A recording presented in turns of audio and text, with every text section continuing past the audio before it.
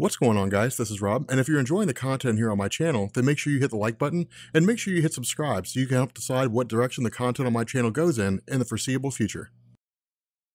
Okay, so after reading the free comic book day release of Secret Empire, I can almost guarantee you guys there's going to be so much backlash and there's going to be a lot of resurgence in this argument that Hydra is the same thing as the Nazis. And so I've been seeing this argument. A lot of people have been asking me to address it, but I've been seeing this argument a lot. And there's been a lot of different comic book news companies that have basically been sort of peddling misinformation. And so what we're going to do is we are going to rectify that, and we're actually going to cite sources. We're going to reference what it is that we're talking about so you guys have an idea of where we're coming from and what things are about. So to give ourselves a baseline here, we're going to sort of run over the Nazis in Marvel Comics. Now, the Nazis in Marvel are exactly what you would expect them to be, but the issue is that their history has kind of waxed and waned over the years. The most recent indication of what the Nazi Party was about really came with Ed Brubaker's run of Captain America. At least that was the most in-depth explanation about the Nazis. And for the most part, the Nazis are exactly what we think they are. I mean, they were basically a political party that's based out of Germany, rose to prominence in the anti-Semitic nature of Germany at the time, following the signing of the Treaty of Versailles and the near collapse of the country in terms of its economy, and the result was that it intended to initiate a nationwide and eventual worldwide police state, all the while suspending things like freedom of speech and freedom of the press and freedom of assembly and so on and so forth. Basically a fascist state as we tend to think of it. Now, in terms of Hydra, because that's really all there is about the Nazis. I mean, you had like Adolf Hitler who was running the show, you had the Red Skull who was a second in command, and you had a few people here and there like Baron Strucker, but Baron von Strucker actually will be a little bit more prominent here in a second. The idea of Hydra dates all the way back to the earliest days of humanity. Now, we're not given a whole lot of information here. We're only really given a timeline in Secret Warriors #2 by Brian Michael Bendis and Jonathan Hickman. But what we know is that somewhere along the line,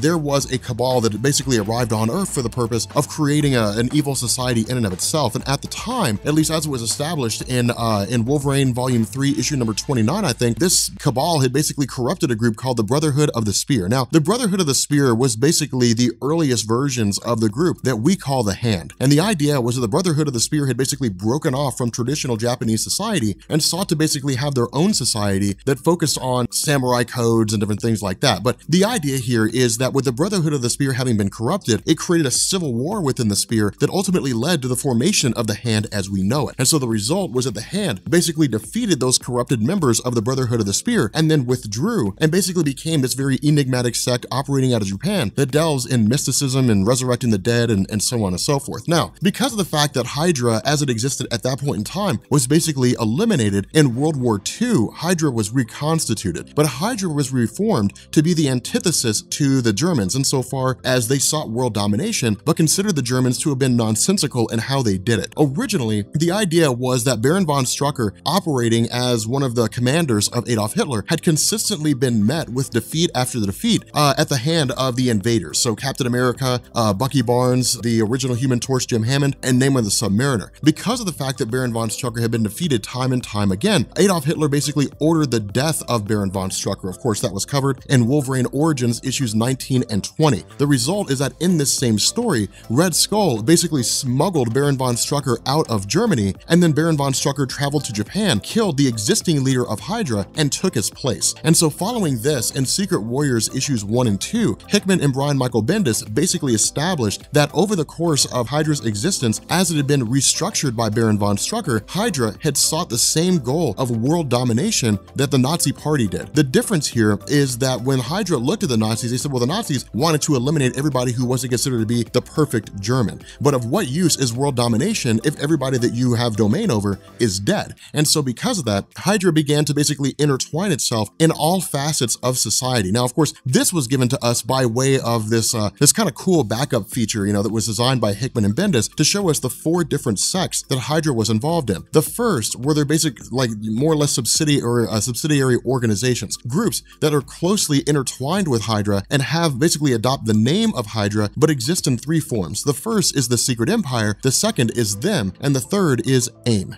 Now, them was basically like the inner circle of Hydra. It was more or less Baron von Strucker's own personal group that he would basically use in order to dictate the actions of most everybody else in Hydra and the different organizations. So kind of think of it like the inner circle of Hydra, so to speak, that immediately surrounded von Strucker. The Secret Empire was an organization designed to draw attention away from Hydra itself. And so the idea here was that where Hydra was immersed in a multitude of different activities, Secret Empire would basically engage in all these crazy little aspects and these crazy little actions, and they would exist for the purpose of basically making a whole bunch of noise and getting the authorities to look at them. Now, of course, Secret Empire itself, at least in terms of the organization, first made its debut in Tales to Astonish number 81 in 1966. So we're not referencing the Secret Empire as it exists now by Nick Spencer. That's basically just a recreation of what was already there and a reformation at the hands of Captain America of the organization the way it originally existed. Now, Advanced Idea Mechanics is basically the technological arm of Hydra. This is the group that made the first cosmic cube that appeared in Marvel Comics. We never see their faces. They only wear those yellow suits. They're basically the scientists. They're the organization that's routinely tried to take over the world. Now, of course, for those of you guys who are reading all new, all different Marvel right now, Advanced Idea Mechanics was basically bought out by Robert DaCosta and turned into a superhero team, more or less. I mean, it was basically co-opted. Now, of course, the reason for that is because of the fact that AIM, and as well as them and Secret Empire, had all basically vacated the Hydra landscape following the death of Baron von Strucker. They basically achieved their own independence and they started engaging in their own goals. But their goals were still, for the most part, the same as Hydra in the sense that they sought world domination and the elimination of all different ideologies in terms of freedom and, political assembly and different things like that. Now, in addition to these various subsidiary organizations, Hydra also involved itself in international corporations. So there's Typhoon and there's Echidna, but there's also a multitude of others. But this served the purpose of allowing Hydra to basically be involved in the economic landscape across the world. They could essentially money launder. They could spend their money on different things without anybody asking any questions of what it was that they were involved in. In addition to this, Hydra also began involving itself in different governmental assets. So the US government, the Department of Treasury, different things like that, the Canadian government, the Russian government. Now, all these things basically stemmed out and it allowed Hydra to control different laws that were being passed and different bills that were being proposed to Congress and to the different ruling bodies, or I guess the political bodies, lawmaking bodies in terms of these different countries. But the biggest achievement of Hydra was basically creating S.H.I.E.L.D.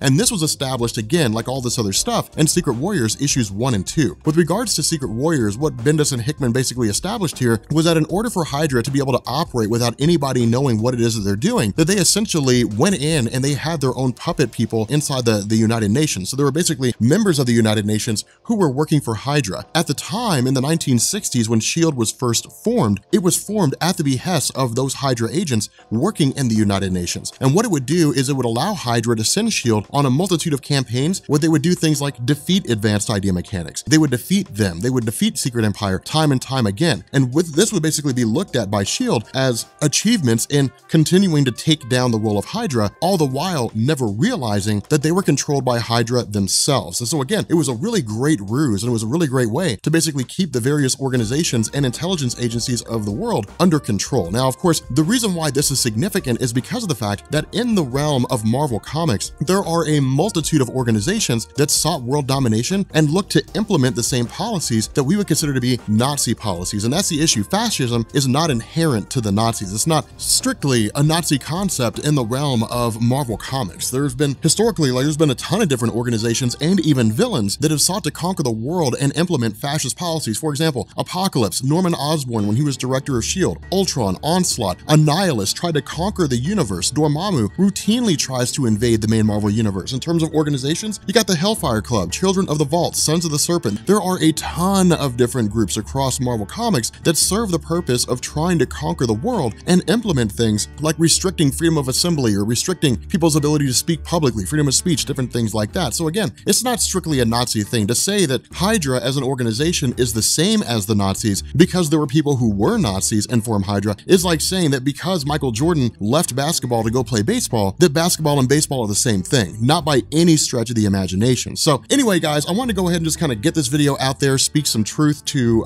misinformation. But if you guys are new here to Comics Explained, make sure you guys hit the sub button to become part of the Rob Corps. If you guys enjoyed this video, make sure you drop a like, and I will catch you all later. Peace.